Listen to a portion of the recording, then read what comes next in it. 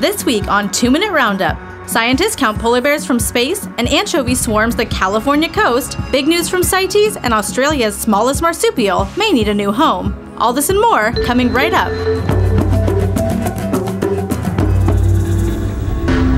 The CITES meeting in Geneva has ended with some big decisions for wildlife. There's an urgent crackdown on pangolin trafficking, immediate suspension on trade of emperor scorpions from Ghana, and much more. Get the details on the CITES website, including the latest on the trade in ivory and rhino horn. Speaking of rhino poaching, there's a new way to join the fight: playing RuneScape. To raise awareness of the threats facing these animals, players can now unlock a rhino to accompany them through the online world, if they correctly answer questions about the illegal wildlife trade. In the largest critical habitat ruling in US history, nearly 700 miles of beaches and 300,000 square miles of ocean between North Carolina and Mississippi are now protected for loggerhead turtles. The area encompasses 84% of the endangered turtles' nesting grounds, so this is huge.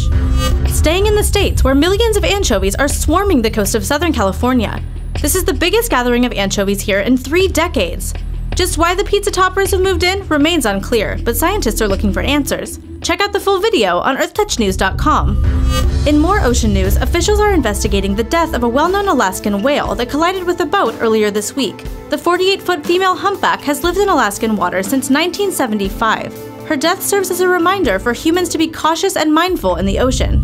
From one cold climate to another, scientists have cooked up a new method of counting polar bears, doing it from space. Most Arctic wildlife monitoring is done by airplane or helicopter surveys, which means spending big bucks on fuel. Using satellites to spot wildlife could cut costs, but scanning for tiny spots on big images takes time, so the jury's still out on which way is best. Animals big and small depend on ice for survival. The pygmy possum, one of Australia's tiniest inhabitants, is facing some very big problems due to warming temperatures. They use snow to insulate their bodies during their winter hibernation. It might seem bizarre, but if the snow melts early, the miniature marsupials could actually freeze to death.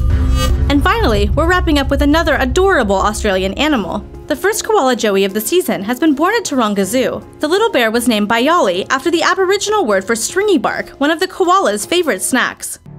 That's it for this week, but you can get more info on what's going down in the animal kingdom on our website. And don't forget to get in touch with us via Facebook and Twitter. See you next time!